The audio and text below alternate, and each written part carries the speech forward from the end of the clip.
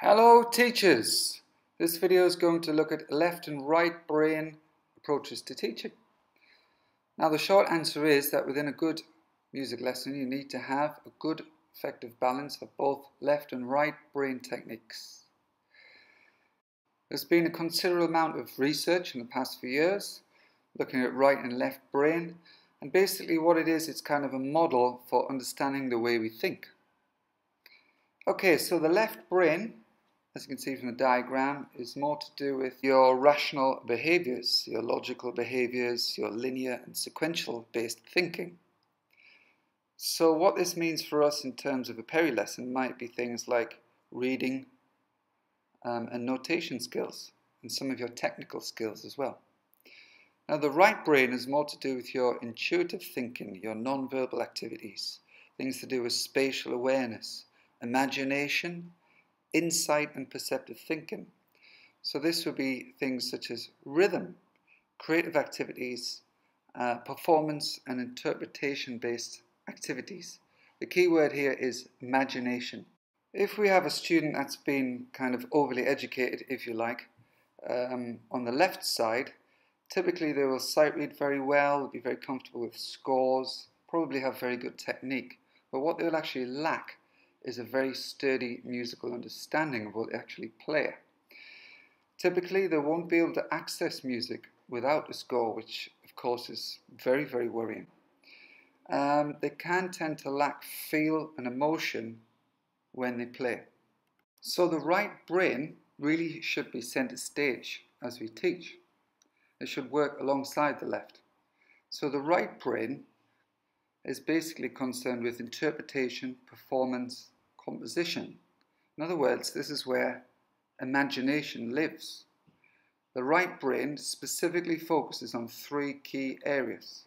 Number one is oral, number two is memory, and number three is improvisation. And every music lesson should have all three elements. Okay, so let's look at oral, sometimes called ear training.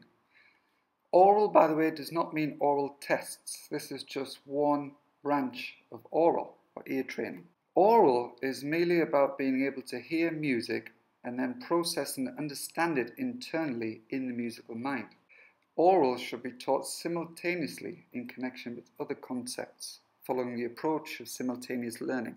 Within lessons, when pupils have heard a new phrase a few times, you could perhaps ask them to hear it in their head as expressively as they can, and then ask them possibly to play it in the same way. Expressive shapings come from somewhere within their own head, from within their own musical ears and their own musical mind. That is, their own musical imagination. You could just say to a pupil, play it like this, or maybe instruct them to listen to their favourite recording, but this is not them from within their own imagination. They're not developing or generating their own musical shapes from within their own minds. Think of one of your favourite pieces, you could say to a student. Now hear it in your head with the most exquisite tone quality and phrasing. The next stage perhaps would to ask them to play it from memory, which leads on to the next element of right brain teaching. Memory work is absolutely crucial for right brain learning. Even if you never ask a pupil to perform from memory, there should always be some memory work in every lesson. Whatever the piece and however long pupils have been learning it, they will be able to play somewhere between the first note and the whole piece from memory. If it's just the first note, then it can work at tone quality, colour and character, still without the score. Memory work, particularly at the start of a lesson, helps to focus your pupils' concentration. Playing a short phrase perhaps from memory will often help even the most energetic students to settle down. On a more practical note, if pupils don't want to learn a whole piece from memory, then they should at least learn what we call the black bits from memory.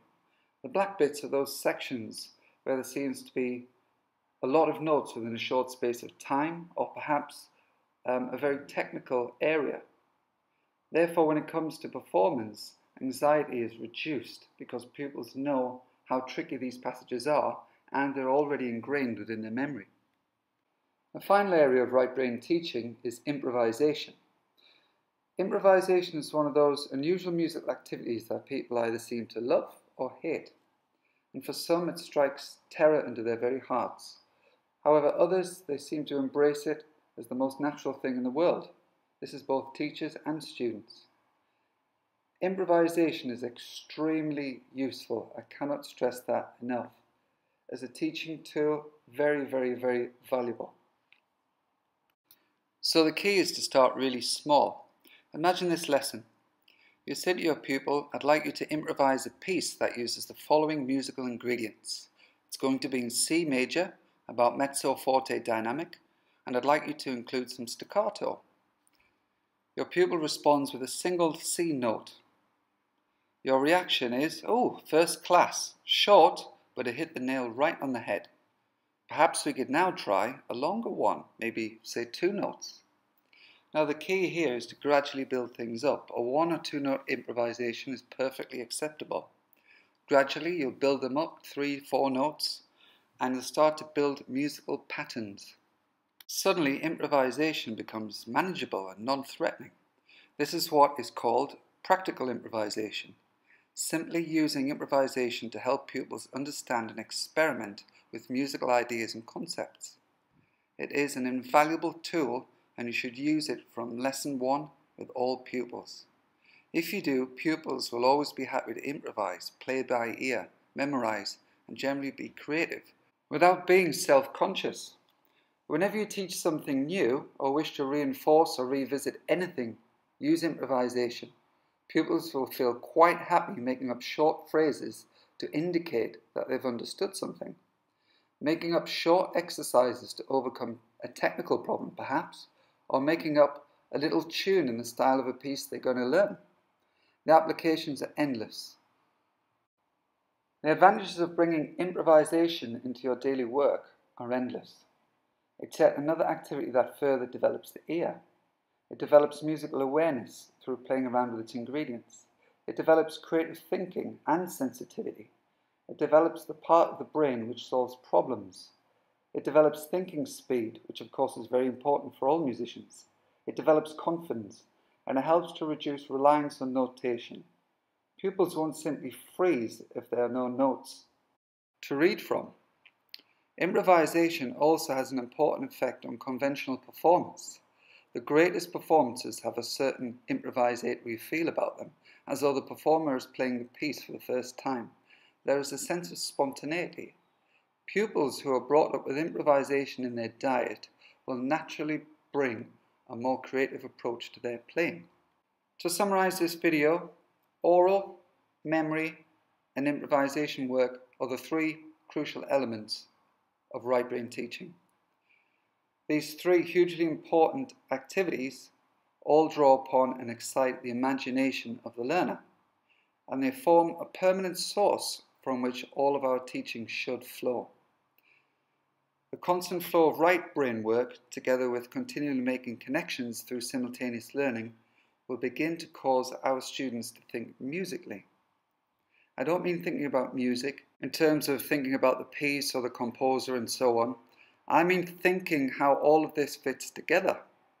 Thinking like a musician, like we do, intuitively beginning to understand how all this then fits together.